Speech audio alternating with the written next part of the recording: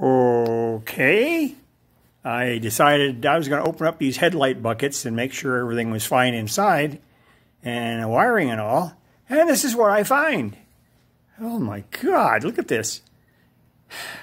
Wasp nest, after wasp nest, inside wasp nest. And down at the bottom, if you look down there in the bottom, those are some dead wasps inside there.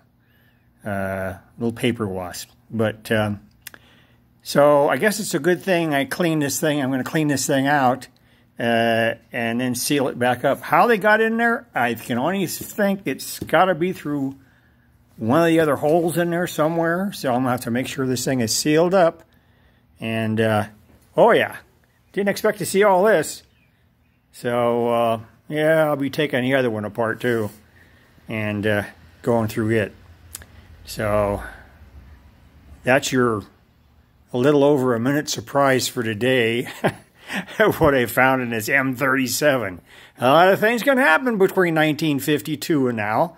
And I guess that gave them plenty of time out there in the desert to build these.